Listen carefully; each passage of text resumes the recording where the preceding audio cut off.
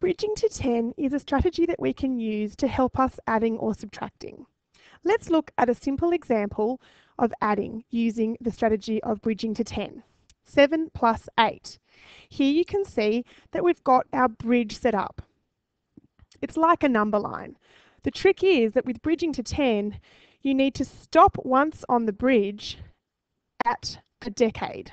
So, 7 plus 8. We know from our knowledge of our friends of 10 that 7 plus 3 will get us to 10. So let's stop on the bridge after we've added 3 and we've gotten to 10. Our question asks us to add 8. So here we look at what we've already added to get to the decade, 10. So we've added 3. We need to add 8. So 3 plus what else equals 8?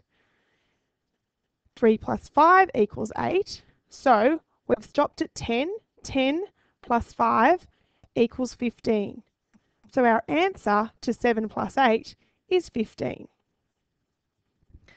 Let's look at another example using some larger numbers.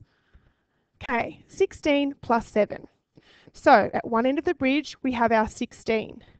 We need to use our knowledge of friends of 10 to get to the next decade. The next decade that is closest to 16 is 20. So 16 plus 4 equals 20. 4 plus what equals 7? 4 plus 3 equals 7. So we're at 20. 20 plus 3 equals 23. So our answer to 16 plus 7 is 23. Another example, using larger numbers again. 42 plus 12.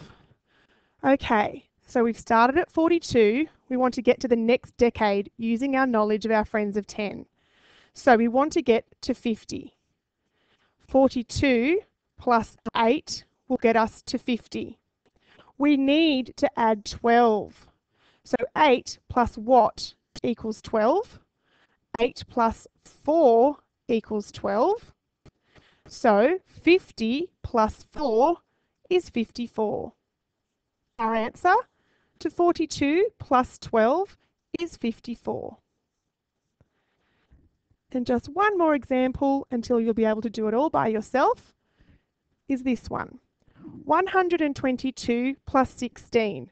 Remember that using the bridging to 10 technique, we want to stop on the bridge at the next decade. So the next decade from 122 is 130.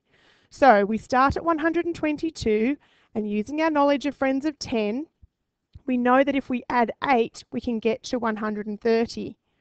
We need to add 16. So we've already added 8.